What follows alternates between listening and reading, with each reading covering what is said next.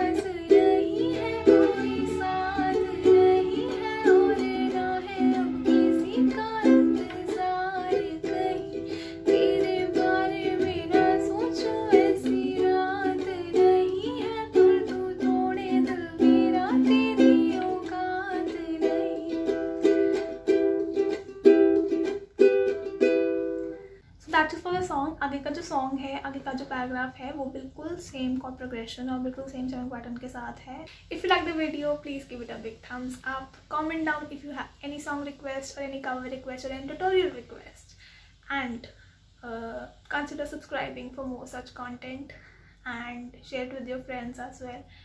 Thank you for your support. Love. Bye bye.